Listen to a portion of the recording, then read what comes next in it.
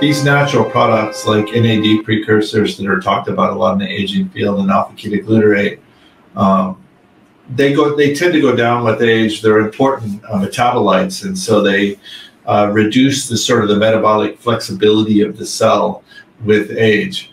The problem with trying to understand what they're doing is they participate in like AAkG is in over 500 enzymatic reactions in the cell.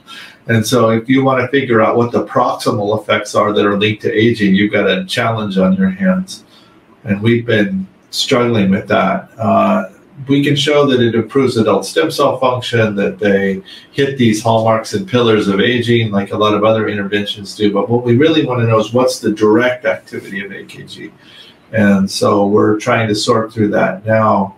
There are a few clues. Alpha-ketoglutarate doesn't easily get taken up by cells. So there are certain tissues like liver and kidney and red blood cells which take it up. And that gives us a target area to look at. So we think that one of the things AAkG does is it improves glutathione production in red blood cells, which is important because they're carrying a lot of oxygen around and there's a lot of reactive oxygen damage in those cells.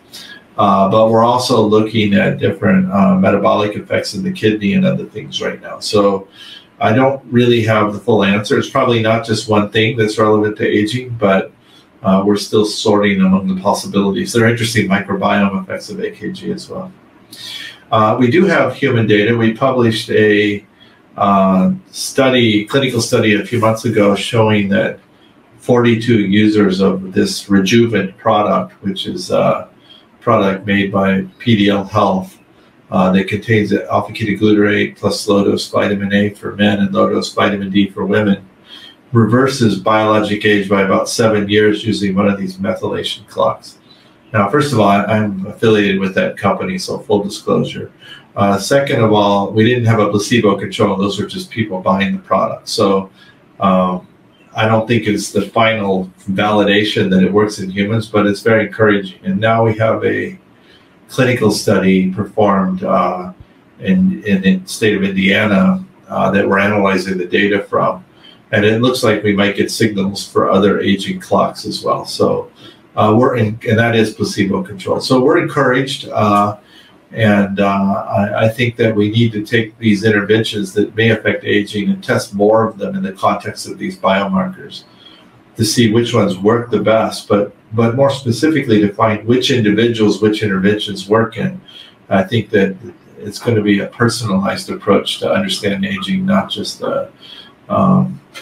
give one thing to everybody. And we need to understand why some people respond to some interventions and some people don't.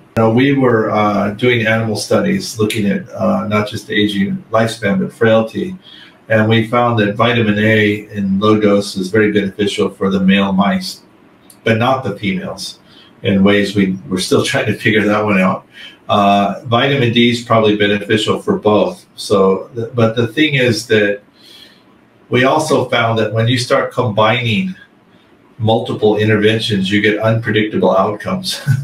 And so this is something I would caution people about, is there are now products out there that have 14 different longevity molecules in them, or you can buy them separately and take them yourself. When I do mouse aging studies, once I get even at 2 and certainly at 3, I can't predict the outcome of combining interventions. That's something we're very focused on in the lab right now. So, if people want to be early adopters, I would suggest picking 1 or 2 things that are your favorites and doing that, and not just picking everything, because I don't know what you're doing at that point. Also, with the vitamins, these vitamins are in such widespread use. I think the optimal approach to that really is to know the levels of your vitamins and micronutrients in your body, and try to optimize those to a recommended amount, which would be in the high normal range. If you're taking too much vitamin, it can be just as bad as too little, particularly with something like vitamin A. So a lot of people go buy vitamins and just take them on faith, but really it'd be better if you knew what your vitamin D levels really are before you go start taking things, and only take the things that you need to be supplemented.